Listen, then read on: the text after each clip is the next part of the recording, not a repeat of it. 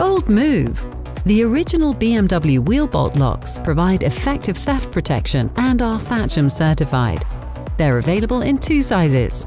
The set includes 4 wheel bolt locks, the master key and a code card on the back.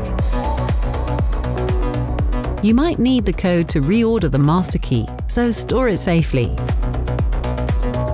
The wheel bolt locks can only be opened with a matching master key. Here's how to mount them. Make sure the parking brake is set with engaged gear or in P. Unscrew one of the original wheel bolts of every wheel.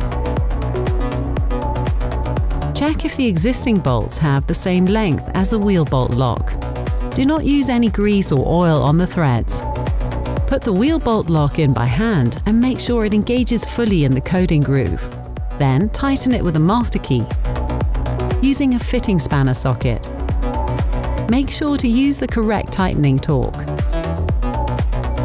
Look it up in your manual or the BMW Driver's Guide app specifically for your car.